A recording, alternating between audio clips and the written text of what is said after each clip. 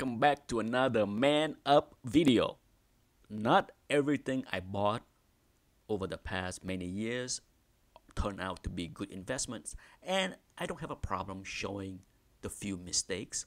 Thankfully, there are few, not a lot, but 2011 is pretty much the tail ends of my slab collecting. Okay, I bought very few slabs after 2011, but 2011 was the last of it, and Twin City Pedigree was the hot things to buy, at least for me.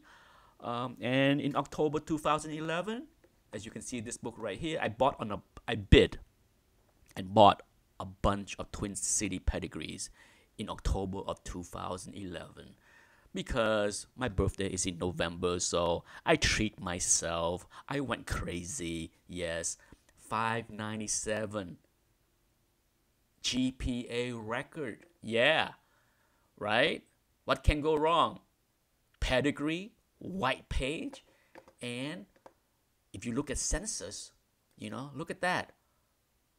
Back in 2011, I remember looking at the census and it was a lot less than 62. Okay, definitely not 62, under 60 for sure. I don't remember the exact number, but I said to myself, oh my God, it's only 9.8 and 9.6 is rare. My God, what a great investment this could be, right? Yeah, pay no attention to those that like to talk about census, okay? You have to understand, census number is something that you have to go book by book, okay? There's nothing wrong with talking about low census on rare book, but this book is not rare.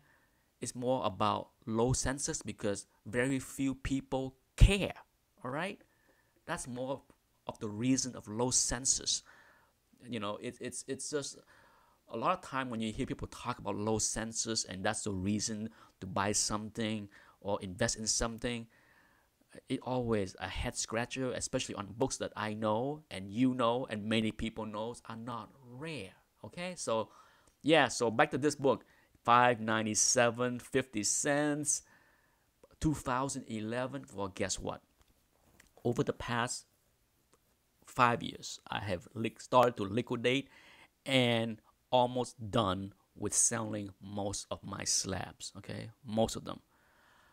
So I consign the last few Twin City Pedigree to Comic Link. And you want to see what the result is? Oh, before I go to Comic Link, let's look at GPA to show you. There you go, okay?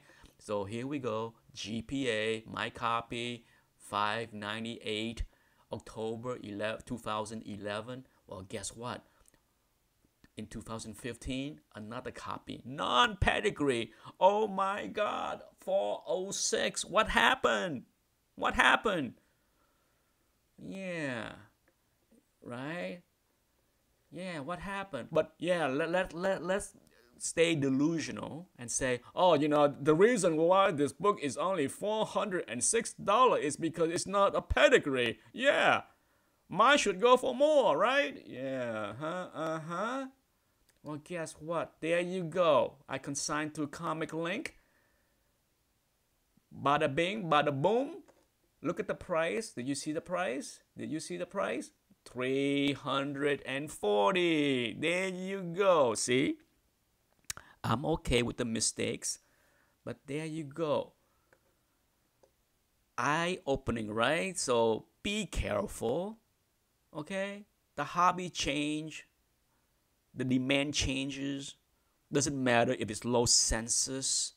No, a lot of people don't care about this book. Doesn't matter if it's white page.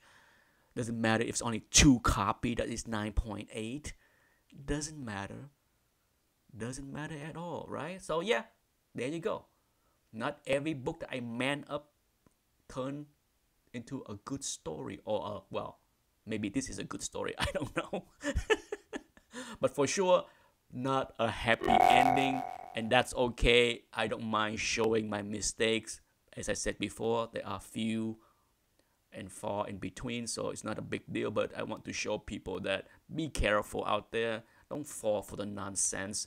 A lot of people in this hobby, me included, don't know what we are talking about, don't listen to anything that everyone said as if they know what they are talking about. Listen with interest ears, but infuse some common sense in there so that you don't follow like a lemming.